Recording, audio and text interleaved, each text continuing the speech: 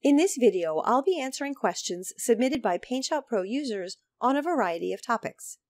Before we get started, if you're watching this video on YouTube, you'll find a link in the description below that will take you to our tutorial page on Corel's Discovery Center.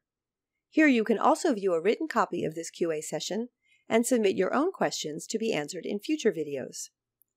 Our first question is, when trying to add text as a selection, my pick tool moves the background image instead of the floating text. How can I get the text to move? This sounds like a layers issue. I'm creating text as a selection on this image, which is placed on its own vector layer while I'm creating it. When I double-click to complete the text, the selection becomes part of the background layer. When I activate the pick tool and click the image, the text selection moves to its own promoted selection layer. When moving the text, it's important that its layer is active. If I click the background image, that layer will be active, and that's what will move. So I'll make sure the promoted selection layer is active so that the text will move. Keep in mind the text as selection is not editable, whereas vector text is editable.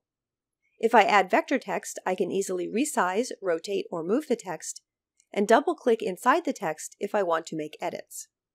While the text is being edited, I can use Cutter Preview to see how the text selection will look, then use Text Cutter to create the selection.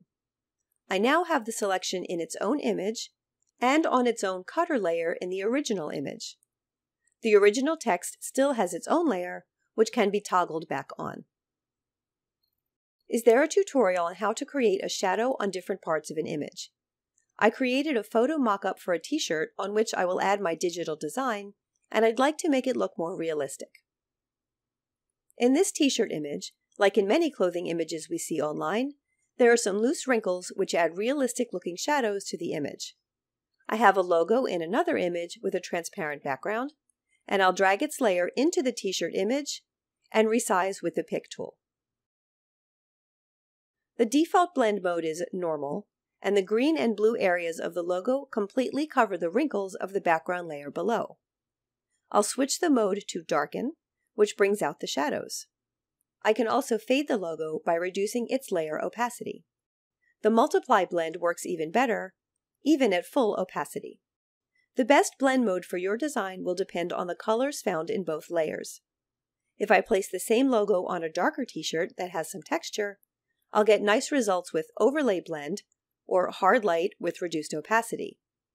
With soft light at full opacity, the logo is a bit faded, but I can duplicate the layer once or twice to strengthen the logo.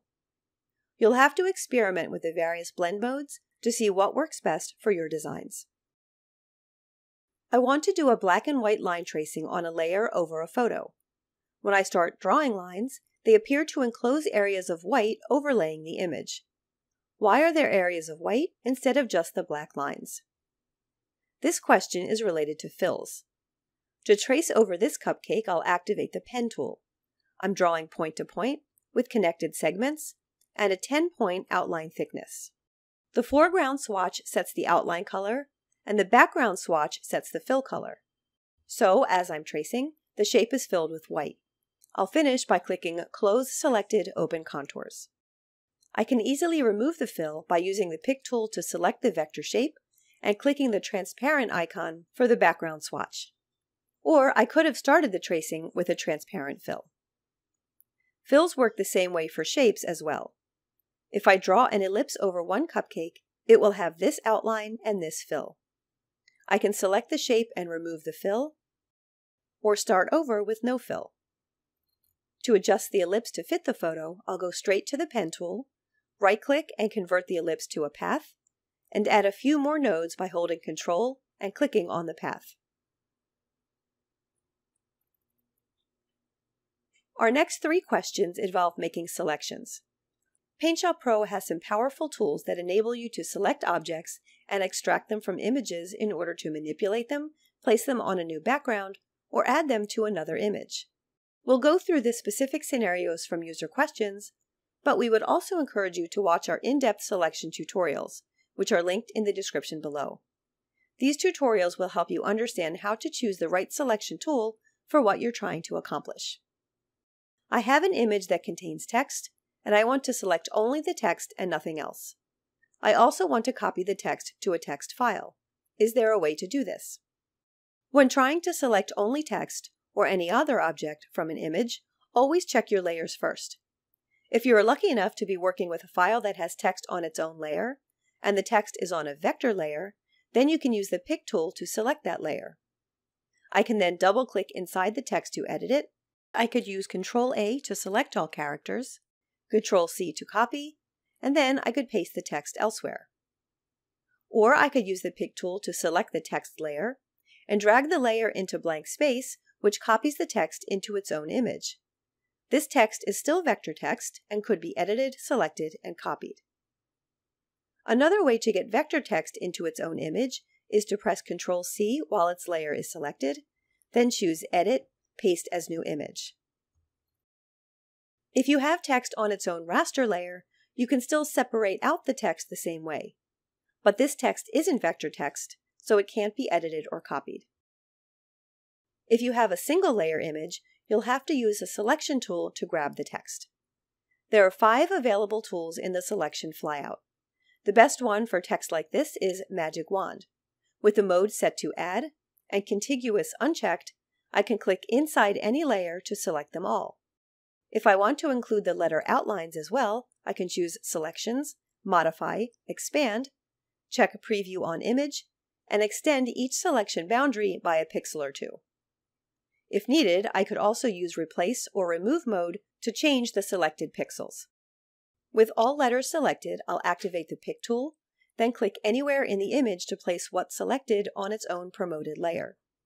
Then I can drag that layer into blank space or copy and paste as a new image to make a fresh image with just the selected pixels. I'm having a hard time trying to select a portion of my photo to use with another photo. There are a few ways to place one part of an image into another image. I want to isolate the child in this image and place her elsewhere.